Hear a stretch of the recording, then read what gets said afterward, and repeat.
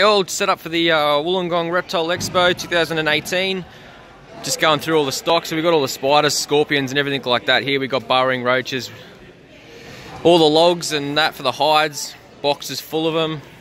Keeps going through. We got vines, we got plastic tubs, all the snake bags, substrates.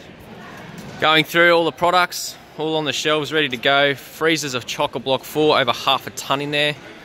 More vines, books, taxidermy, bowls, all our live foods. And we got all our reptiles. So we got snakes, there's children's spotteds, we got geckos, we got zebs, head carpets, the whole lot. All the live food again. All the banners.